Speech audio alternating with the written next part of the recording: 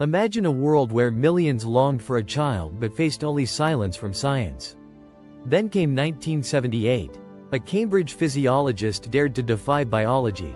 And the impossible? It was fertilized in a Petri dish. Welcome to the IVF revolution. Welcome to the miracle with Easy Physiology and Research Pro with the second session of Nobel Prizes in Medicine and Physiology. Before 1978, infertility wasn't just a diagnosis.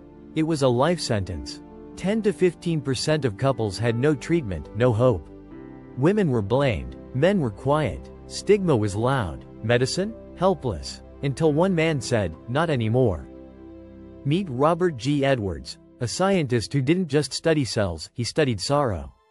Partnered with laparoscopy expert Patrick Steptoe, they challenged nature, religion, and academia. Funding denied, critics loud, but determination? Louder.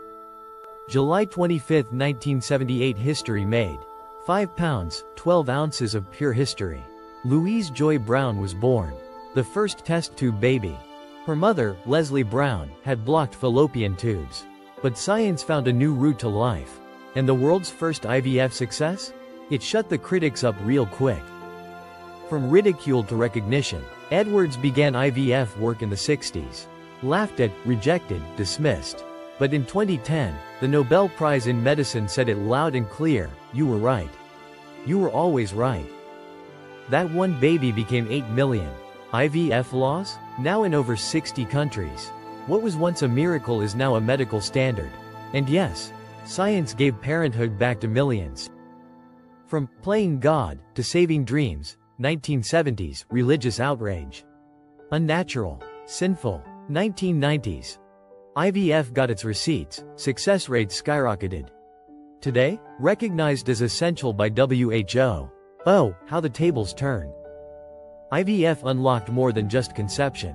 Intracytoplasmic sperm injection gave hope to male infertility. Genetic screening stopped hereditary disease before life even began. Surrogacy, egg freezing, embryo adoption. The family got redefined, and science smiled. This isn't just about test tubes and microscopes. It's about tears turned into tiny toes. IVF didn't just create babies. It created belief.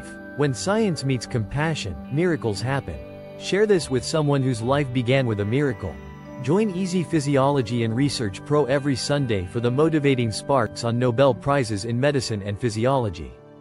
And please, do not forget to subscribe our channel.